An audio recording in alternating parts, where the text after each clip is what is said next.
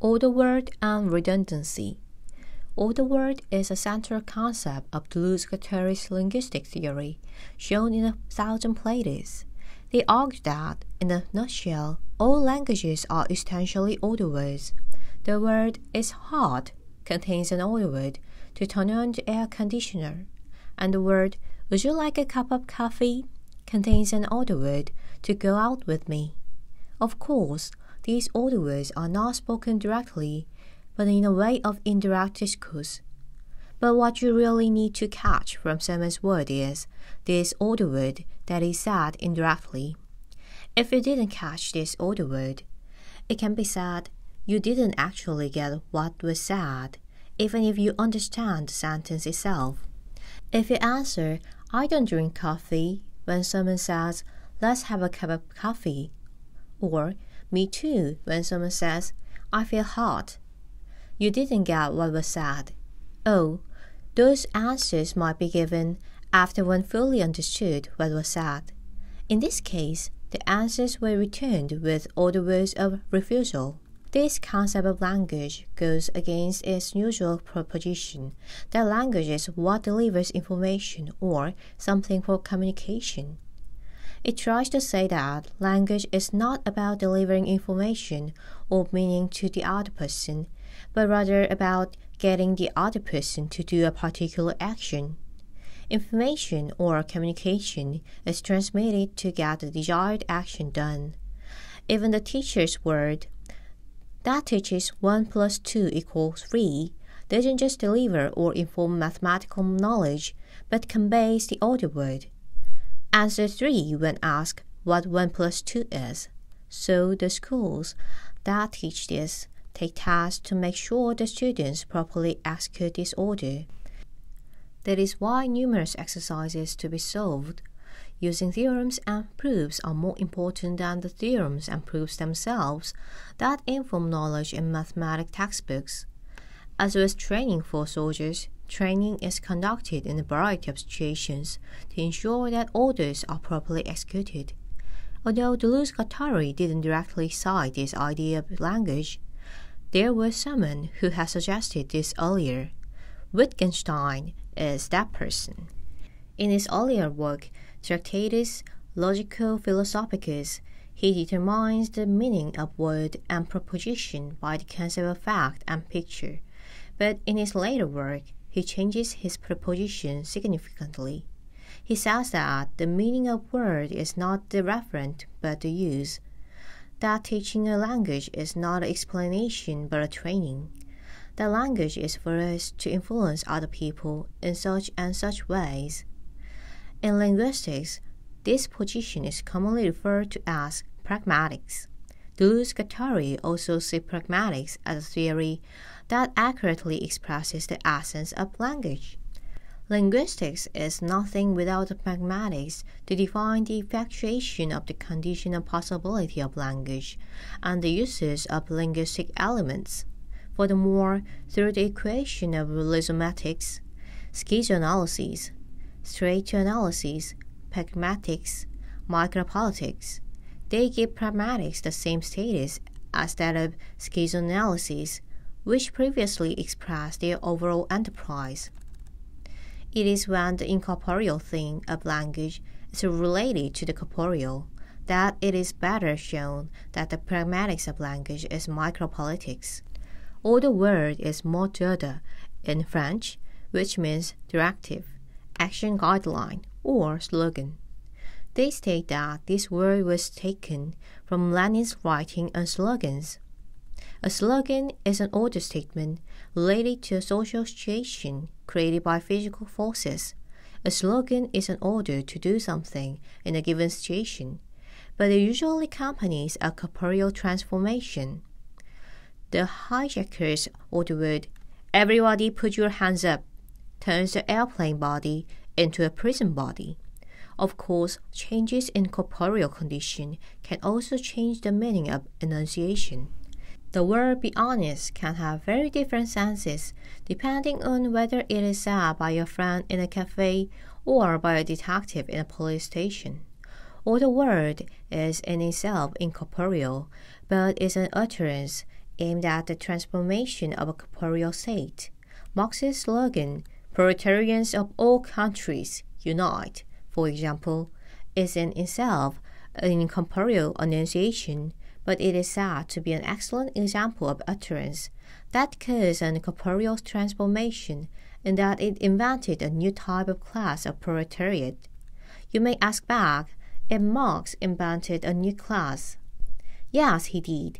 Before then, there were workers, but there was not an independent working class that is distinguished from other classes, that is, the class of proletariat. This slogan of Marx extracted workers as a class from the masses called sans-culottes. After the French Revolution, it created another class that should unite and act separately from the other classes or the masses. Language theory has long been dominated by the view that language is a general means of information delivery or communication. This is also expanded to communication or information theory. Classical theory of communication is based on the frame in which the sender sends the receiver message on a medium, and the receiver receives and decodes it according to a given code. However, the sent message may be erased or lost due to noises during the delivery process. It is said that redundant information is added in order for the message to be understood in case this kind of situation happens. Let's say that the received message is, "It was cold when I ate." The blank space is the part erased due to noise. However, you can see that the word for this blank is an object because the word ate is a transitive verb, and that is something to it because the verb is ate. Taking the word "it was cold" into consideration, you can guess the word for this blank would be something similar to cold food. As such, the redundant information that allows you to see it, even when the information is erased due to noise, is redundancy in information theory. Explicitly criticizing this position, based on the exchange of messages, Deleuze Guattari translate the concept of redundancy into a totally different one. They say the redundancy is not the redundant information, but the other word that is indirectly carried with and in the spoken sentence. It is redundant in that it is added to direct words or information, but the redundancy is the indispensable gist in that what is meant to be delivered is the redundancy itself. To speak to someone is to send an other word that is carried indirectly in the form of redundancy. The purpose of information or meaning is to inform what the desired action is. What is the most important in delivering information or meaning is not grammar, lang, word, or signifier, but the tone of voice. When we sometimes just shout, "Hey," without a single meaningful word, it is the tone that delivers what we mean to say. Theater director Stanislavski is said to have asked the applicants to express 30 senses with one word tonight at an audition. Can you guess how? That's right. You can use tones and expressions. The word tonight gets to have various different senses depending on the tones in which it is spoken. In acoustics, pitch or timbre is expressed in the form of frequency. Simply put, a high-frequency sound produces a higher pitch, and a low-frequency sound produces a lower pitch. Tone is expressed in timbre including pitch. Timbre is expressed as a graph of composite function created by the mixture of various sine waves and harmonics relationship. You must have seen it on a media player. In short, all the tones of timbres are expressed in the form of frequency. Changing the tone is modulating the frequency. It is voice frequency that determines the sense of speech. This is also a viewpoint that parole that has different frequencies each time is essential in language, as opposed to the traditional linguistics, where the universality of grammar or lang is emphasized and individual parole is not the subject of science. However, in order to properly execute the receiver order, one has to accept it as something he needs to or wants to do. To accept the meaning delivered to me means that I will obey the order which I understood and that I answer the word which interpolates me. To answer God's interpolation, Moses, means to obey God's order and to become the subject that God demands, the subject that converts the order into his own will and executes it. That is why it is referred to as subjectification. Being subjectified as such can be paraphrased as resonating with the frequency of the words sent to oneself. When a tuning fork is struck, the adjacent tuning fork vibrates at the same frequency, which is referred to as resonance. Subjectification is resonating with the frequency that delivers meaning to me. Therefore, it can be said that signification corresponds to frequency, whereas subjectification that accepts the meaning transmitted through it corresponds to the action of resonance. They call the position of linking the essence of language to the timbre of tone as such chromatic linguistics or generalized chromaticism. This is a concept from music. Diatonic scales such as major and minor usually use 7 fixed sounds such as do, re, mi, etc. Chromaticism is the method in which the semitones between those whole notes are used harmonically. For example, using sounds such as fa sharp or sol sharp is the case. Using semitones in this way changes the color of music usually, producing sounds that are not originally in the harmony of a certain key. After Wagner, post-Romanticist, he continued to expand this chromaticism, which had been used only on a limited basis in tonal composition, and pushes it to the point of deconstructing the tonality, making the timbre very colorful. Deleuze Guattari imposed this method of utilizing tonal diversity into the name of their language theory. They name their linguistics in which they see that a sign is signified through the effect of timbre, and thereby the sense of a sign is changed, chromatic linguistics or generalized chromaticism.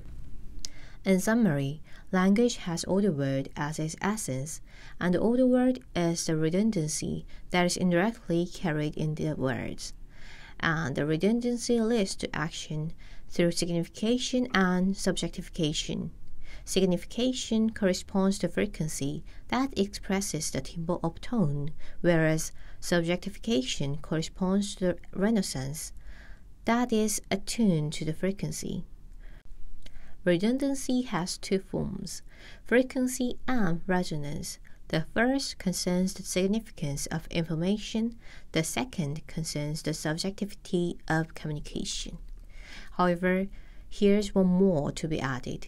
What signifies and subjectifies is the tone, which is the timbre of word, but face expressions are added here to deliver it more clearly.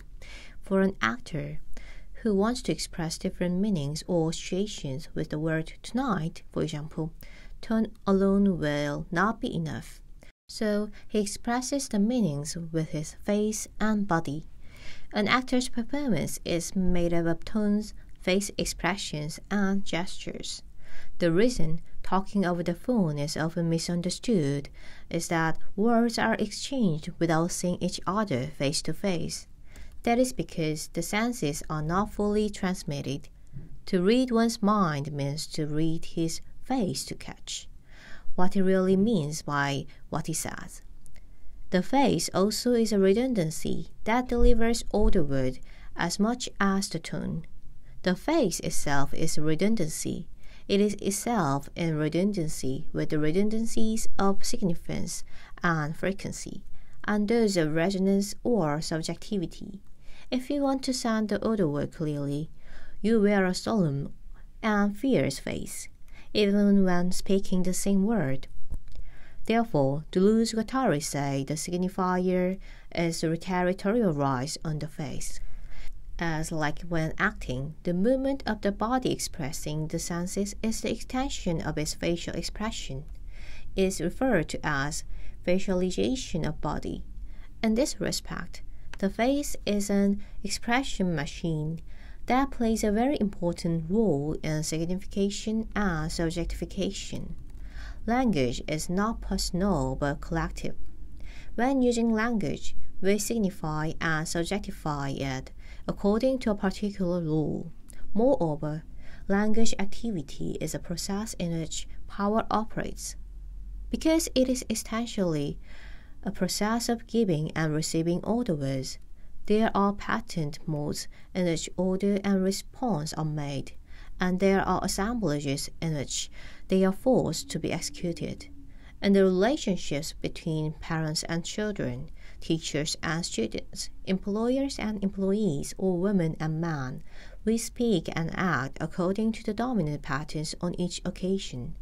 There is no significance independent of dominant significations, nor is there subjectification independent of an established order of subjection. Both depend on the nature and transmission of other words in a given social field.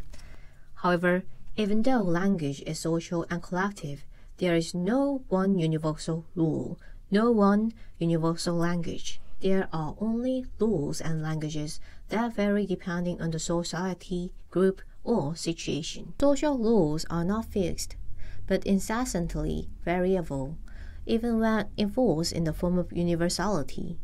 Wittgenstein would have said that there are different rules and different language schemes that vary depending on the situation or lifestyle.